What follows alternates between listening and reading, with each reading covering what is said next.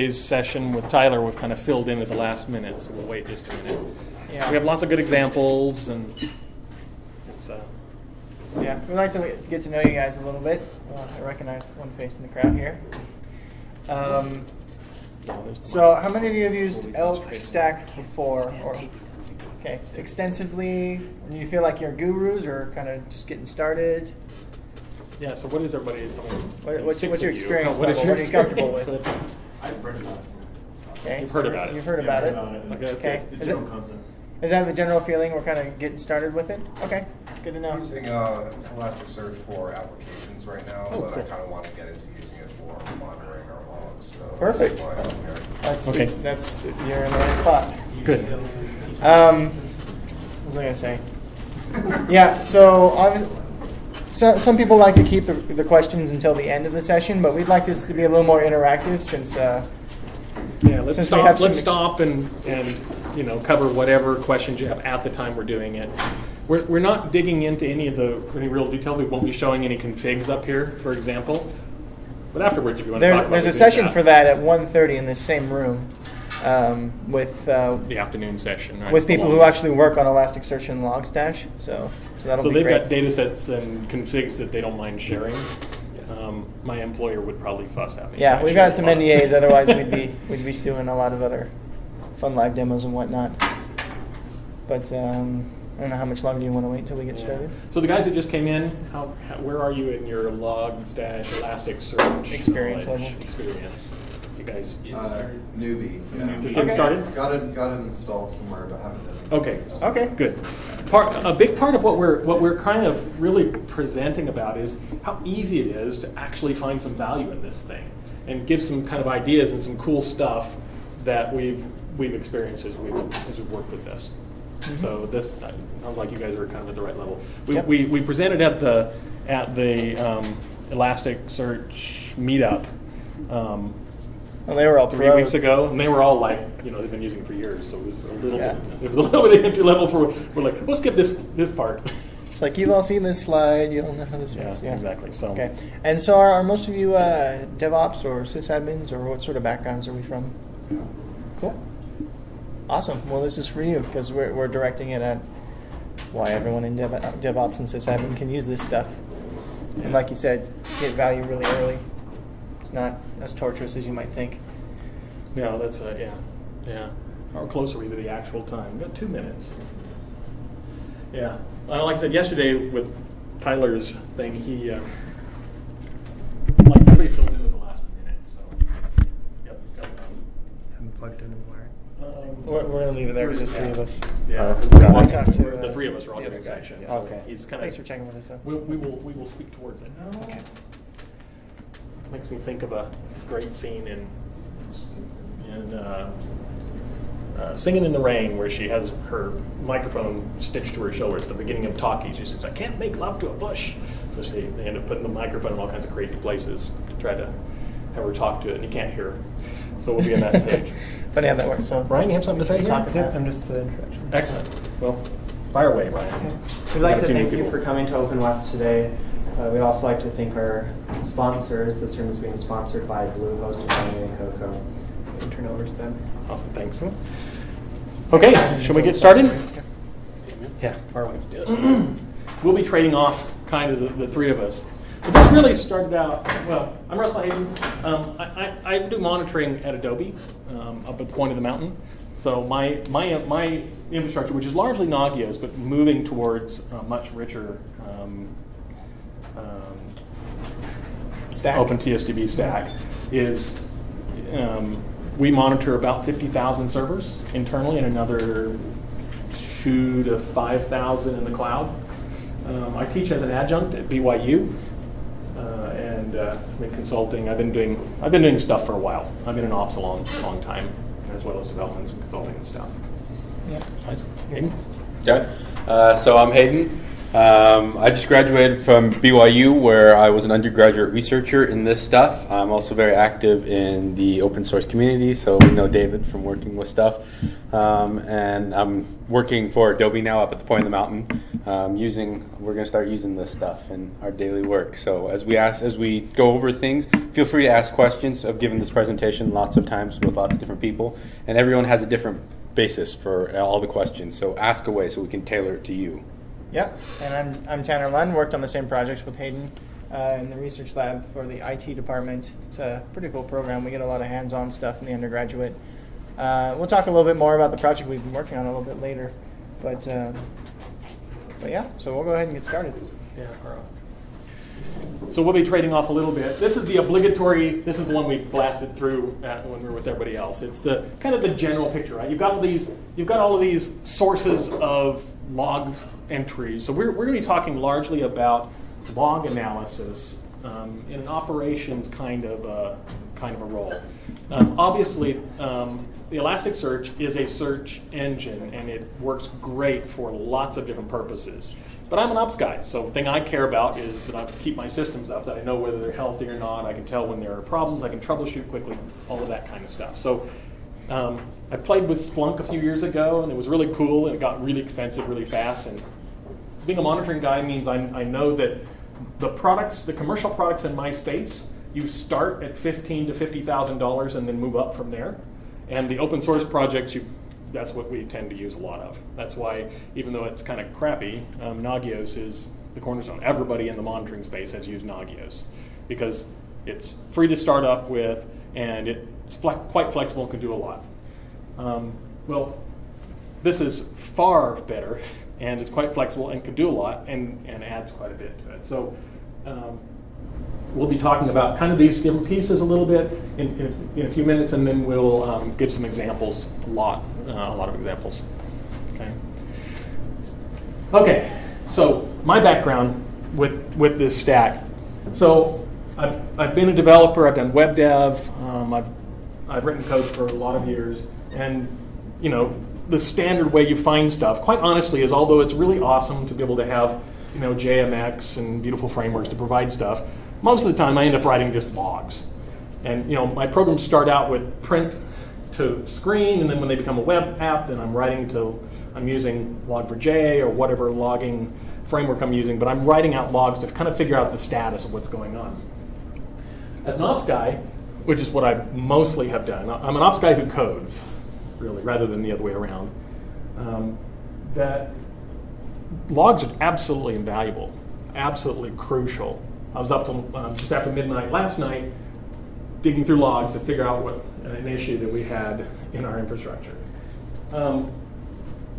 So one of the things that I found that's interesting is that in a lot of the organizations I've worked in, operations guys, they're very ad hoc about how they use logs.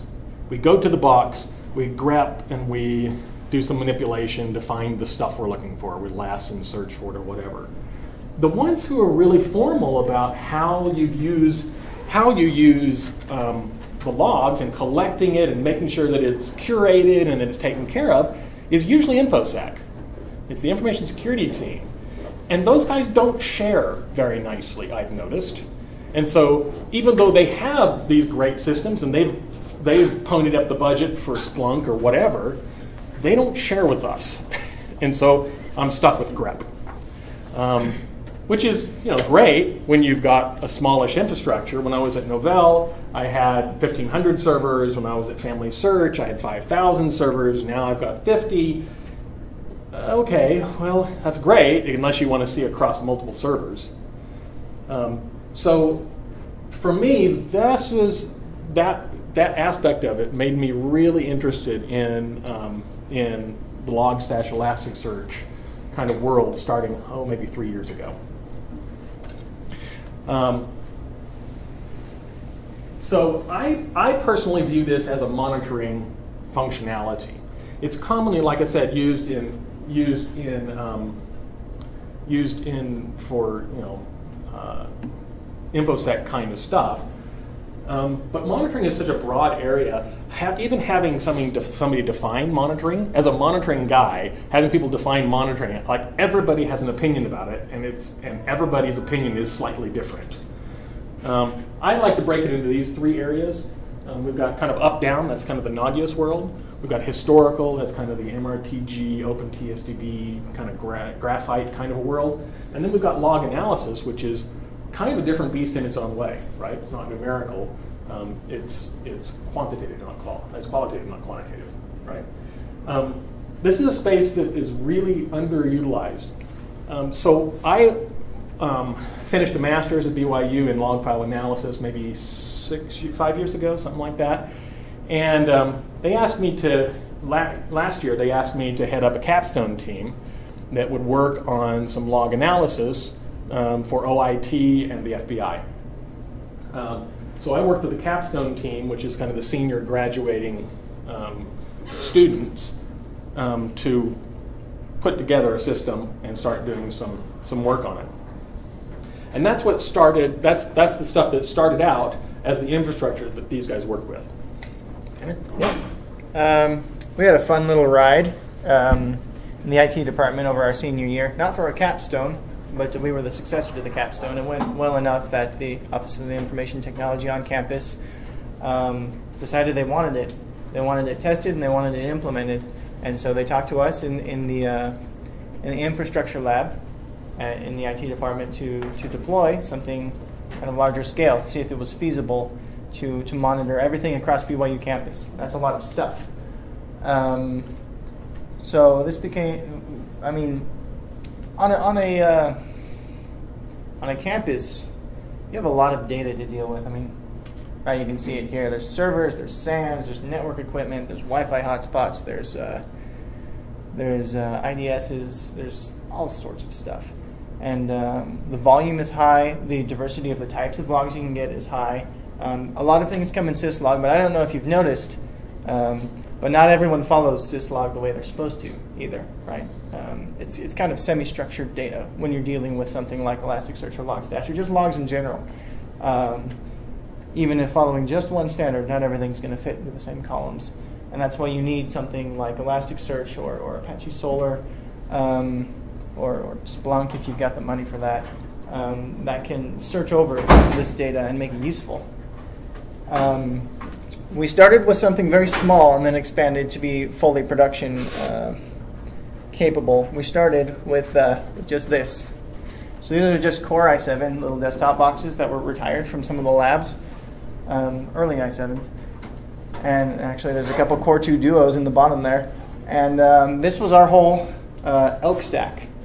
There's our Logstash ingester, which is the silver box, and then a bunch of Elasticsearch nodes, and one of them was running the web host with Kibana on it. This was able to handle a very large portion of BYU campus traffic, and that's the good news, and that's kind of the things we want to emphasize, so that you can get started and you can get value. You can get a system that can ingest a large amount of logs for cheap. Once you get larger and you need more reliability, for example, you can scale up, but you can start with something like this. You know, you don't have to ask for thousands of dollars in blade servers. To give you an idea of the volume, these numbers are out of date, by the way. They've more than doubled at this point. But at the time we made this slide deck, which was a couple months ago, every 60 seconds, we were ingesting over 2,000 network logs, 430,000 IDS logs. Most of those were from wireless access points. You got wireless logs, 62 million logs a day. Now it's it's almost double. It's over 200. Over 200 million logs. How many gigs is that? Oh, that's in the terabytes. It comes out to being almost a terabyte a day worth of logs. So we have to rotate them. We only keep them alive for about a week, and then they offload to slower spinning disk storage or tape or wherever they want them, just because it's a lot of space. Yeah, well, that's one of the balances and flexibilities with this sort of system is if you've got the money, yeah, get the storage, because we can fill up storage quickly.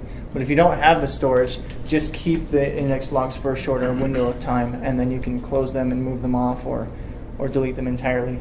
So one of the things I'd like to mention is that Logstash, when it inserts into Elasticsearch, it does it into a daily into a daily index, so you can manage them by day. I pulled off the net a little script that basically calls out and deletes older entries by day. So I age mine out. Mine's at 60 days on my infrastructure. So the cool thing is that because each index is by day, you can manage. You can say I need 60 days, or I need 90 days, or I need 3 days, or whatever it is, and it's really easy to just clean them off. Or you can quiesce those particular ones and tell them to not take any RAM, even though they're on disk space. So there are a number of management mechanisms they provide for you for that. Yeah, there's a lot of flexibility. And additionally, your log sources, you can send them different indexes as well. So even if you're doing just an index a day, you could have an index for your wireless logs and an index for your IDS logs, and split them out separately. So because maybe you need to keep one longer than the other. So you have a lot of options with that. And we were able to ramp up to this pretty quickly. We started with, like I said, those Core i7 boxes. Then we went to some VMs. On an ESX infrastructure, because that's what BYU has. Do you remember off the top of your head the number of VMs we're running right now? Right now? Yeah. About 20 data nodes, 15 other nodes. Okay, 20 data nodes, 15 other nodes. We'll talk about what that means a little bit more later. But you can scale up pretty well, and it works well both on physical boxes and on VMs. Word of caution if you're going to use VMs. Certain VM tools like ESX will do dynamic allocation of compute and of RAM and of storage. But Elasticsearch, since it is built for clustering out, when you need more space or more resources, you just add another node. It does resource management as well. And if you've got the VM controller and Elasticsearch both trying to do resource management, it will die. Let Elasticsearch manage the resources. Give it static boxes that are going to have a certain clear amount of RAM. I think the other rule of thumb is you only want to give half your box's RAM worth of heap to the Elasticsearch JVM on any given node. Elasticsearch runs in Java. Logstash, which is our parser and indexer, is a Ruby program. And there's other little things you can add on top. It's JRuby. Runs on the JVM. So what were the specifications of the systems that you're running? How many gigs of RAM? What do your VMs look like? Well, let's go back to this. These, like I said, Core 2 Duos and Core i7s that were running between 8 and 16 gigs of RAM total, which means half as much for the nodes. And as you can count there's 4, 8, 15 nodes and an indexer. Actually, only 14 nodes, because one of them was the web host running Kibana, and I think a mirror as well. We're port mirroring data to these, by the way, so that's one solution. If you've already got things going in a centralized location, port mirror off. But it's better if you can just use rsyslog and put that there. So. Oh yeah, and then the VMs. Okay, before I go any further, have you guys played enough around to know the differences between the 3 different Elasticsearch boxes plus your indexers and your web server in the back end? You guys done enough of that to understand? If not, we'll do that. Okay, so what you find is that your data nodes are your most RAM hungry. Your indexers are going to be your most compute heavy, and your web server just needs to have an open number of connections. Yeah. Due to the way that the JVM works, you don't want to push your data nodes beyond 32 gigs of RAM. That's the biggest you want to make your JVM heap size before pointers become, I'm not the Java. I'll let the Java guys go into the details of it. So 32 is the max. We run each of ours actually around 8 to 16, and we scale horizontally over vertically. So if we need more, we just shove another VM into it, and it'll dynamically take the cluster and reallocate sharding and whatnot across it. So it's really easy to grow it horizontally.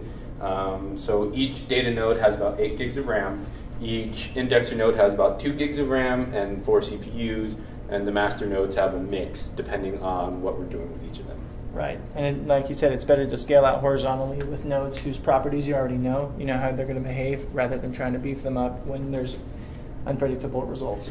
So the cool thing, the reason why sysadmins of all budgets can deal with this is you can start with something like this. I mean, maybe not on this particular laptop, but you can run it on the laptop. You can run Logstash, Elasticsearch, and Kibana on one box. It runs on Windows. It's Java, so it runs on Windows. It runs on Linux. I recommend Linux. Yeah, me too. What about cloud servers? Yeah. Mm-hmm. Is there any? As long as you have a 1.7 or later JVM, you're in good shape. What about resource management between, like hypervisor or something? Trying. As long as you relatively statically allocate your resources, right? Don't let it do the sizing thing. You're fine. Yeah, and I believe most cloud providers Talk about mine on the next slide. allow specifications like that, like infrastructure as a service. You can ask for it to be statically allocated. Just make sure that they are, so that Elasticsearch can do your resource management.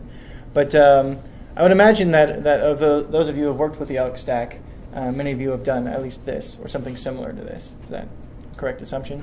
You've gotten to that point. You got everything on one point. Is really, really easy. So, first of all, if you're comfortable with Vagrant, there are Vagrant boxes with all this already installed. If you want to just fire it up, there are RPMs, debs, tarballs, and source. You can go get the Git repo if you want. Yeah. I use the RPMs in my production infrastructure. There are Docker containers. There are Juju gems. There's lots of Puppet Chef cookbooks. Puppet and Chef. Cookbooks. So I believe. pick your favorite tool. They'll have a Does- package for it. Yep. Does Salt have it yet? Getting there? Yeah. Salt has it well. So it's really easy to fire this up on a test VM and just play with it. Yeah. What would you guys say is the minimum amount of RAM and CPU power? We'll talk about that on the next slide because I'm Yes. kind of running there on one couple of my boxes. But it's a good point, and it's a good question, and that's one we didn't know the answer to at first. So this is my infrastructure. Mine looks kind of like this. I've got a bunch of. Well, this is recorded for posterity, so I cannot either confirm nor deny that I'm running this in my production infrastructure. But I am using it for Nagios. I'm actually watching my own Nagios logs out of this infrastructure. I've got 3 VMs. One of them has 4 gigs of RAM, and it is struggling. I have to watch this about every week. This cluster goes weird because I've got one node with 4 gigs of RAM. These only have 8 gigs of RAM, so I need to actually size these up. I wouldn't go anything smaller than 8. And it depends on your input. If you're just doing relatively few logs, right? So I think I've got mine trimmed down to 90 days ish worth of logs. syslog, mail log, Nagios log, just kind of all the basic logs on my server. Apache on my 40 or 50 Nagios servers, half a dozen MRTG generating boxes, some other web server boxes. I've got 285 million logs in my infrastructure. Like I said, they're 3 fairly small VMs. I've only got like 80 gigs of disk on each of them, so they're pretty small. I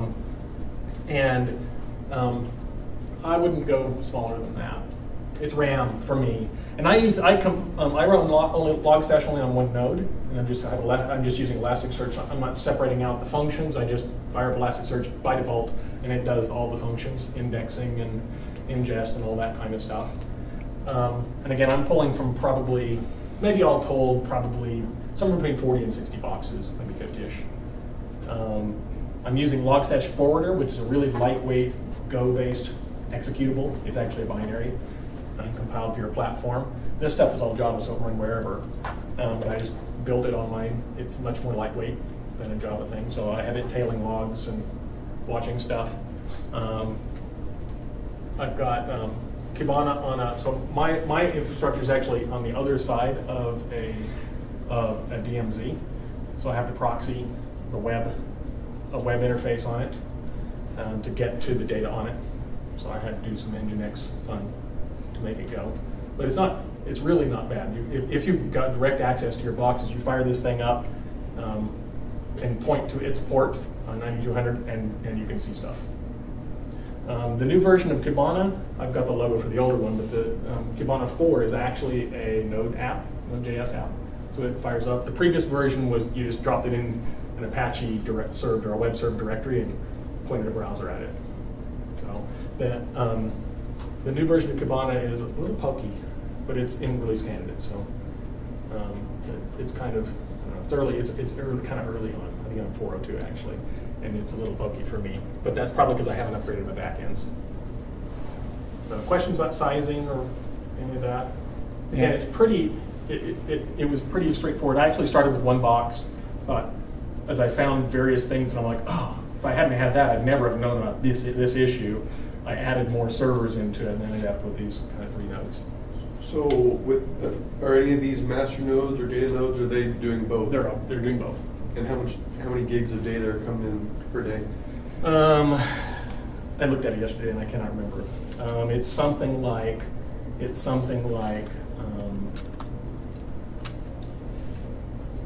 I want to say it's something like 8 or 10 gigs a day, something like that. It's not a lot, I mean, compared to what these guys are doing. And have you had any problems with Kibana? No. Especially Kibana 3. Kibana 4, like I said, is kind of pokey, and I still haven't learned all of the functionality. I only installed it about 2 weeks ago, and then had to find a free port because they only let certain ports through to our DMZ. Did you run both versions against the same cluster? I do. Actually, I run both of them. And most of my when I'm really serious about digging and stuff, I use the one I'm used to, which is Kibana 3. And when I want to play around, then I'm using Kibana 4 to kind of get to understand it. Yeah, I'll only add a word of caution about Kibana 4 with the rest of your environment. If you're going to run 3 and 4, is Kibana 4 has a minimum version of Logstash and Elasticsearch that is compatible with. That's the newer one, I believe. I don't remember the number off the top of my head, but just check compatibility. 1.4.2. That's what I'm running. Yeah, they're starting to smooth it out because these were different open source projects, and now they're kind of all under the Elastic.co umbrella. So versioning should be a little more consistent from now on. But just check that because that's something I'd encountered in the past was a little bit of versionitis. Going back to this basic idea here is like you asked about master nodes and data nodes, for example. When you're running on a laptop, you just run one node that does everything for Elasticsearch, and your Logstash is there. And this is, by the way, is a great place to do iterative development on your Logstash parsing because you're not going to get it right the first time. It's just the way it works. I mean, I love using regex. I never love having to figure out so regex. One of the things we probably ought to talk about for just a moment is where the mindset behind parsing your logs is different here than in Splunk. So if you played with Splunk, don't think Splunk when you're doing Logstash, you'll be frustrated. Yeah. In the Logstash world, as they come in on ingest, you have configurations at a Logstash that recognizes, that basically parses your logs. And that's in Grok. It uses a number of libraries, one of which was really super useful, is one called Grok. It's essentially variables for regex. And they've already got a bunch of predefined regexes. Now, anybody who's done regex knows that you can really get it over your head really quickly. Yeah. You can get full screen regexes that just recognize whether it's an IP address or not. Yeah, IPv6 is about this big. It's huge. And so they've got this predefined. You just use it as their dollar IP or host.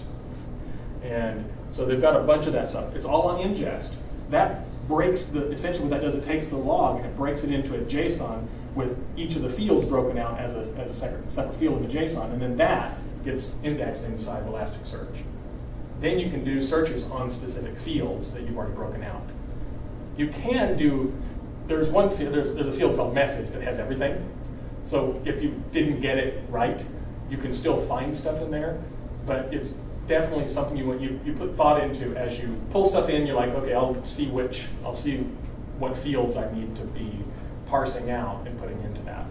It's kind of in my mind, it just takes a little more upfront thought than if you're using something that's just straight query. It gives you more power if you think of it up front as opposed to afterwards. You use Lucene as the Lucene's query language, which is quite powerful.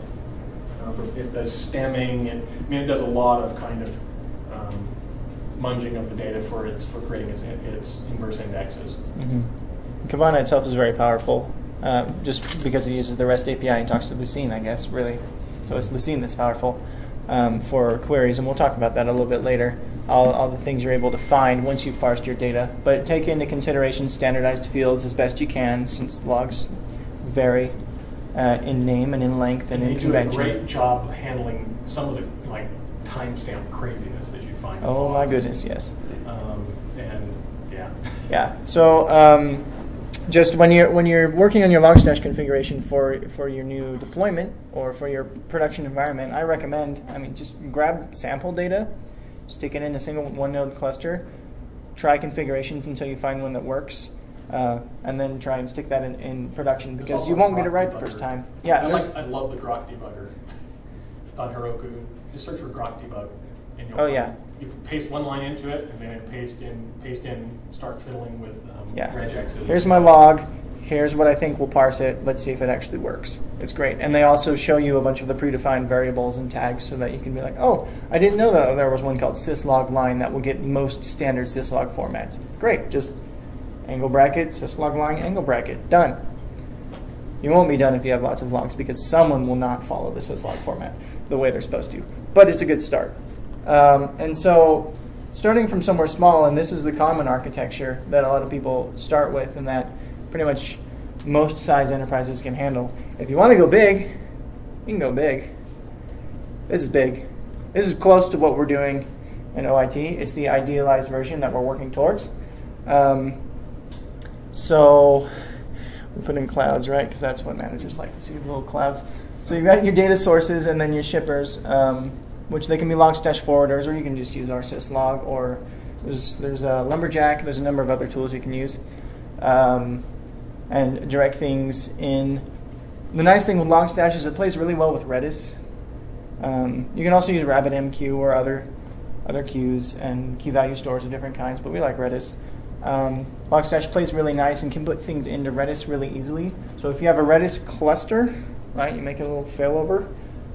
You put your logs into there, and that can be some temporary storage. Well, a queue, right? That's what queues are for. Before you start ingesting them into Elasticsearch, if the indexers run behind, or if there's a network partition, or any of a number of things, you can lose logs. And sometimes that's not a big deal. If you're having serious memory errors in a core router, for example, or there's some port flapping that's wreaking havoc with your network, and port flapping shows up everywhere, by the way. That's one of the things this is really good at catching. It's nice to have it in Redis where it will be stored and it won't just get dumped on the floor. Because if you don't have a queue of some kind, anything Logstash doesn't have the availability to take at that moment will be dumped on the floor, and you'll lose it.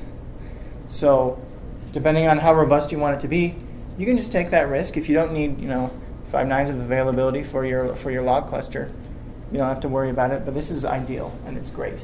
And you stick it in Elasticsearch, which is already a high availability cluster. Yeah, you had a question? So on the indexers, how are you doing more than one Logstash indexer? Aren't you getting, from what I've had to give 2 Logstash indexers, you'll get 2 entries into Elasticsearch? Right. So you can do a subscription model, and you can also just pull from Redis. That's one of the nice things about pulling from Redis is we have different indexers pulling different pieces of the data. So it's not properly redundant. That would be one of the nice things is if Logstash itself was clustered, but it's not. So instead, I like that music. Instead, we just have different pieces going to different indexers. So if an indexer goes down, we don't lose all of it. We just lose part of it. Because you're right. If you put in 2 indexers just straight up, you'll get duplicates of the data, and that's no good. Did you want to add anything to that? Depending on how in depth you want me to go, I can go over how different ways you can cluster stuff like this for high resource availability, but it can get kind of nasty depending on how deep you want to go. Probably, yeah. I think probably what we want to do is we'll get the examples. So we've got a whole bunch of examples after this, and then we can circle back around here if anybody wants at the end. Yeah, if this is what people are particularly interested in, we'd be happy to do that. Because that is a good question. Our examples will go pretty quickly. And that is the wink link. I'm glad you caught it. That is the wink link, is that Logstash doesn't cluster as well as everything else in the system. It might in the future. They finally implemented heartbeats in Logstash so that when it stops ingesting, but the program hasn't actually died, you don't know about it. So with heartbeats, that's been fixed. That's the newest version of Logstash. And then in Elasticsearch, you've got your 3 different nodes. I'll go over them quickly. I think a number of you already know the different roles. But with master nodes, they're just in charge of administering the cluster, deciding what goes where. You generally want an odd number so that if there's a network partition, you don't have the split brain problem. And something we've implemented in the cluster for OIT is that nodes are not allowed to start up unless they can see 2 of the masters. Because we only have 3 masters there. right? So they need to see at least 2 of the masters, so that we don't end up with different kingdoms and silos of Elasticsearch all over willy-nilly. And you've got your data nodes, which just store the data, and it shards it. You can decide how many shards you want to split your data into. Default is 5, I want to say, but 10's a good number. And then you can decide how many backup copies you want.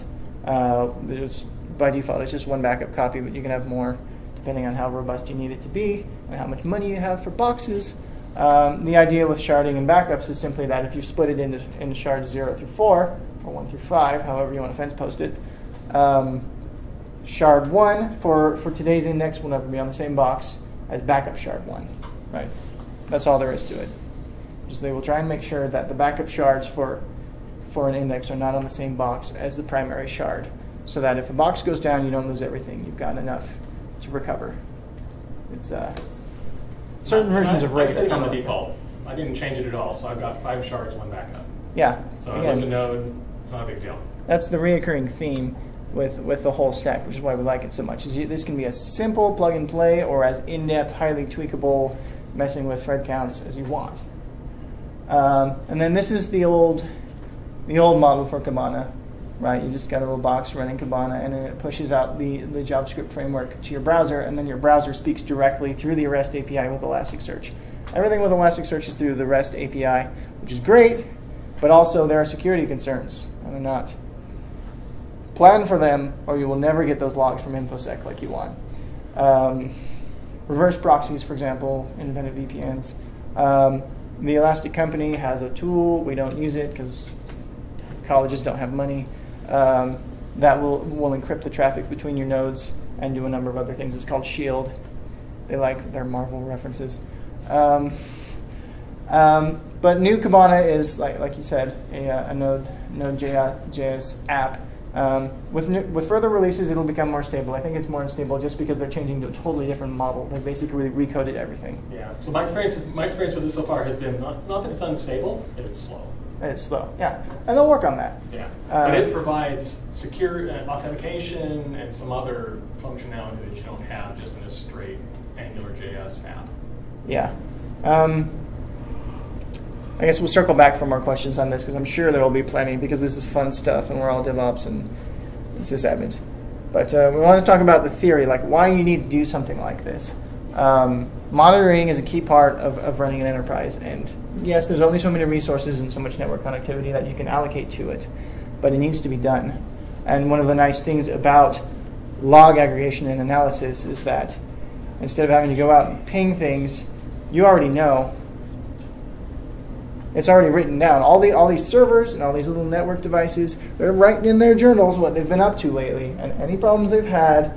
And in the case of wireless access points, they may or may not also track the MAC addresses that are connecting to and away from them, or how many, or what type of phones they are, for whatever else metrics you want. They're already recording these things. So if they are, you ought to use them. The problem has always been, right, like we mentioned earlier, it takes forever to check one box at a time for logs. I mean, it's the same problem, same idea that configuration management is meant to solve, right? You want to spin up 6 servers, you don't want to have to go to every single one. You want to look at the logs for 6 servers, you don't want to have to go to every single one. That's the model. Because monitoring is still maturing, it's still pretty young as a discipline. I mean, one form or another has existed for a long time, but it's only really now starting to grow up with tools such as this. This is eventually going to be standardized, but you need to be thinking about it holistically. We know this isn't a complete list, but I mean, you've got a lot of different sources of data. You've got SNMP, which is necessary but cumbersome from time to time. You've got your standard out, you've got /proc, you've got your stats, IOStat, and what else? VMstat, all the stuff we live at as admins, right? Right. These are different forms of monitoring information you can get, and logs being the unique one that's auto-recorded and can be auto-shipped off that you don't have to go dig around for or send requests for. System pieces, no matter what your source of data is, you need something that collects it, you need somewhere to send it that's centralized, and you need something that can make heads or tails of it. And Elasticsearch does that, right? That's what the 3 little letters are in ELK, Elasticsearch, Logstash, and Kibana. They serve those same 3 pieces just like you have your agents for Nagios and your controllers and your GUIs or whatever other metrics you're going to use. And then, so because of that, there are some basic principles you have to think about when doing monitoring. The point is to make sure things stay up and to make sure that when things go down, you know where and why, the root cause, and how to fix it quickly. And there's two aspects to that. There's reactive and proactive. Reactive being what we're all used to, putting out fires. I mean, no one likes to have to put out fires all the time, but it's kind of just the name of the game. And all these different forms of monitoring in one way or another help you to identify and put out fires. It's root cause analysis. It's, okay, turns out that a security certificate expired and blew everything up. Things of that nature. And yeah, that shows up in the logs too, by the way.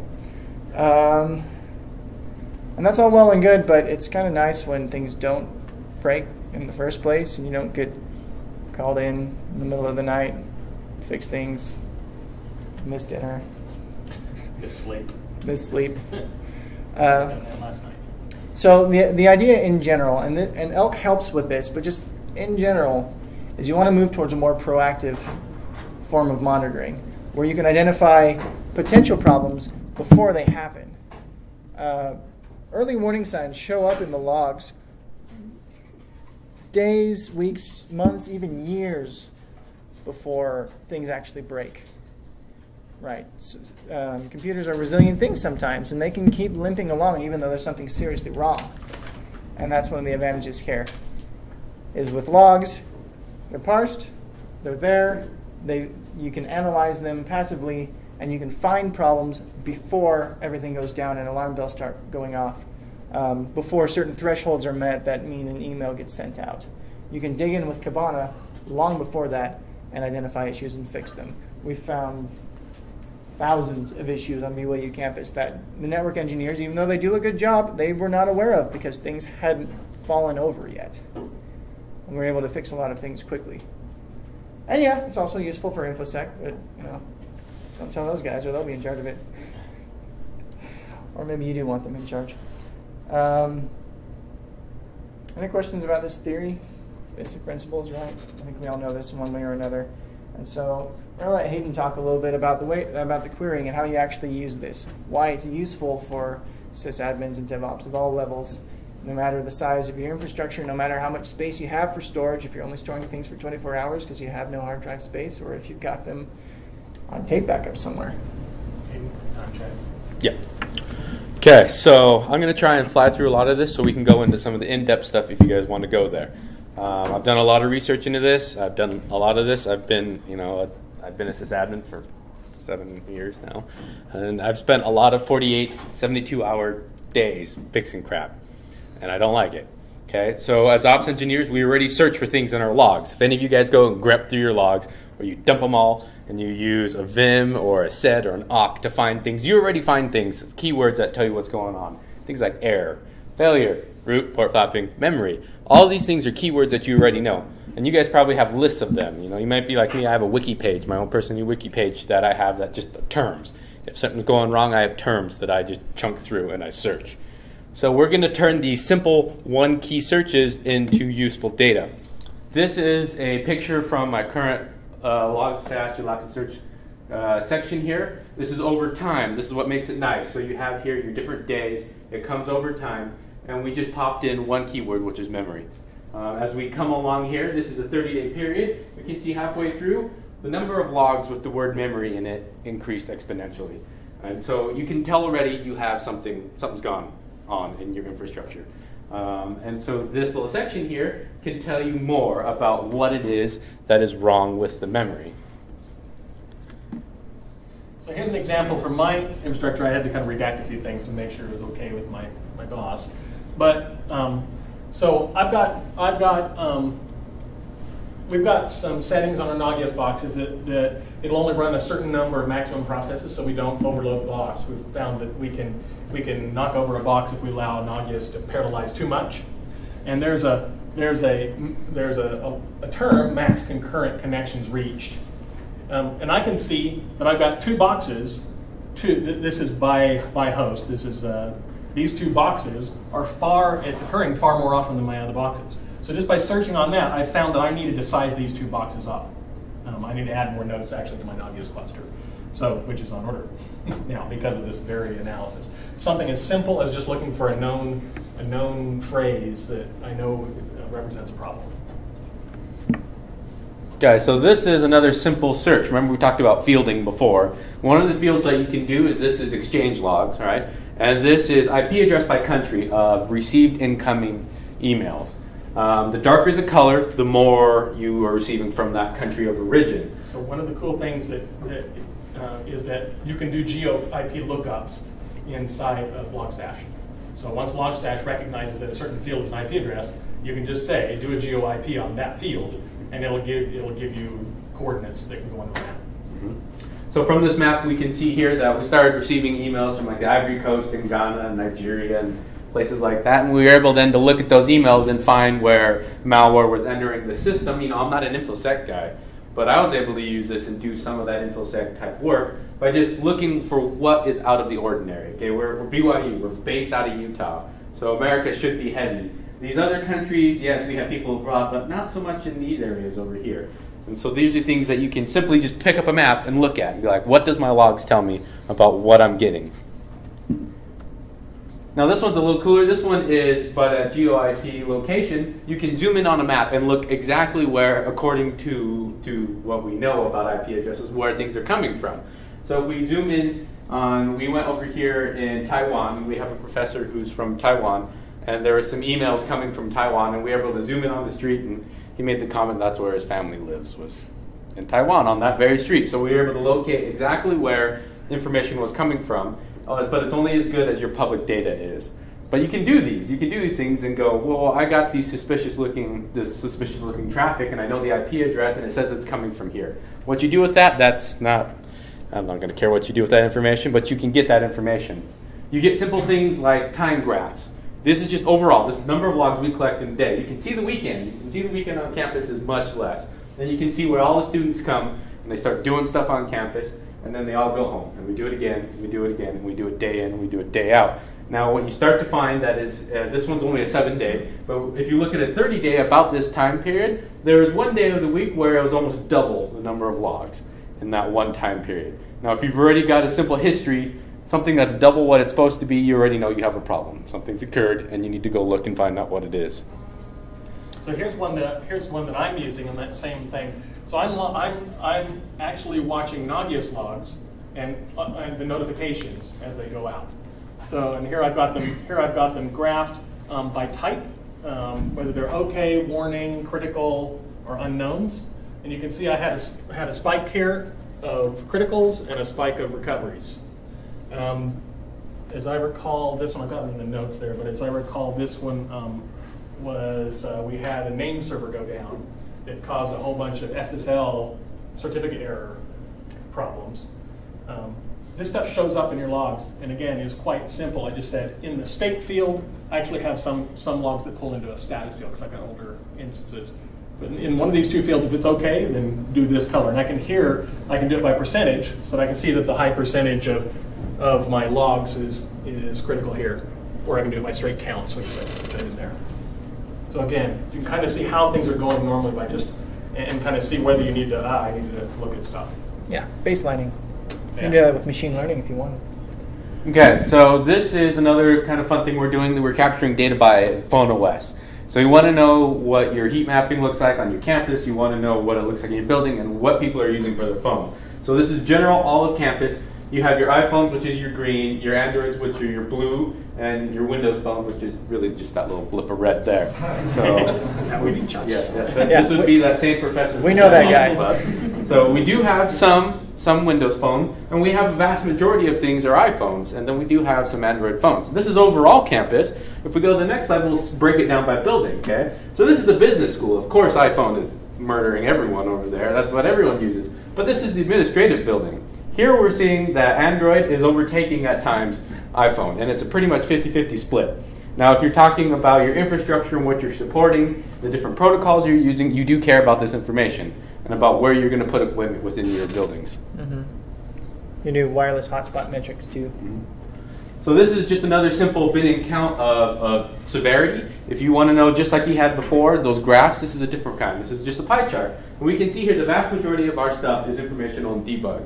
Well, I don't really care about informational and debug, so I trimmed it out. And then I noticed here, this is how everything else breaks down. We have mostly nervous, alerts, and errors, and then we do have this little sliver of criticals, which it's really not that small. That's 35,000, and this is only from 7 days, so we collect a lot of logs. And that's how our logs are breaking down in severity-wise. And we care if this number changes a lot because we care about histories. So as we move forward and we look at these things, we find that you have things like these. These are spark lines, right? Spark lines are just basic trends. And these ones in specific are security trends. So like this one right here, this is other root activity. You see we had spikes. We had a couple of big spikes here and then flatline. And you care about those spikes. You just quickly look and say, well, this doesn't look like it's supposed to, or this root activity doesn't look like it's supposed to, or this IDS over here is picking up traffic on a very irregular basis. And then you're able to pinpoint down into your logs what is causing that to happen. One of the best things you can do is tracking changes. So this is just port flapping over a 24-hour period, a 7-day period, and a 2-week period.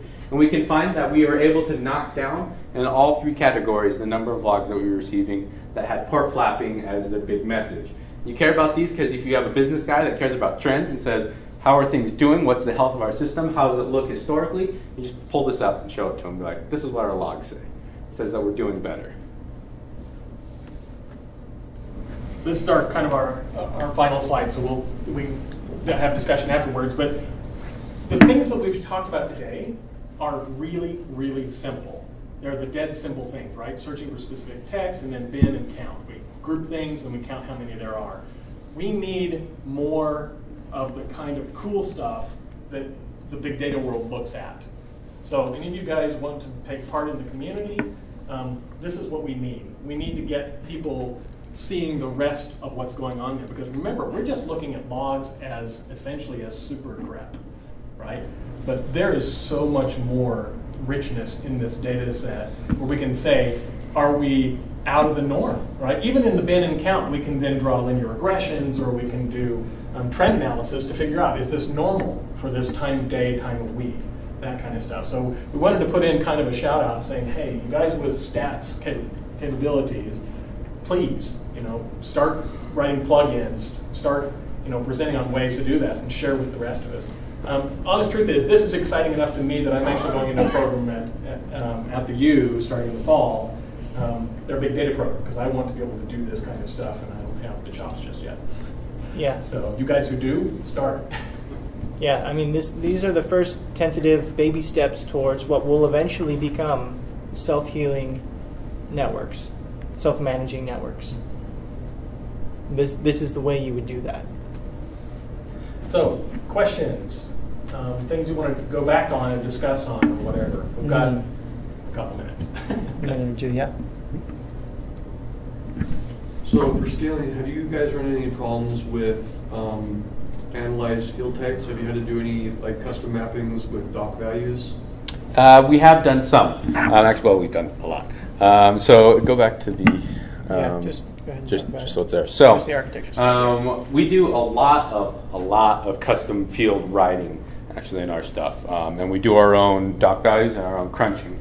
One of the things you can do is you can put Bayesian filters. I don't know if you've tried that, giving values to stacked terms, which that's kind of a machine learning thing, but you can do as well. Now when you scale it and you have those on top of it, it actually scales pretty well because you just take that same configuration across everything and it's pretty well. But what we found that as we scaled out our master nodes and our balancer nodes there, and we changed and we started spreading kind of like your sharding across it, if you got conflicting information, like if you had an old field and a new field together in the same index, they would start to compete with each other when you would do the analysis through Kibana. So you do have to kind of, as you scale it, you should have pretty well set what all your values and your fields are before you really start to scale. Because if you have a really large cluster, like Tanner was saying before, one box testing, if you test on a large cluster, it clutters everything up, it chews up the amount of field cache you have, and limits the ability for it to parse through all of those things. So yes, there are problems with that. Just make sure you test it somewhere else. Have you tried using MySQL logs, database logs, some query logs to visualize database performance? Yes, yeah, we did that one for a little while. We also did it with, we were using Mongo logs, I think is what we were using.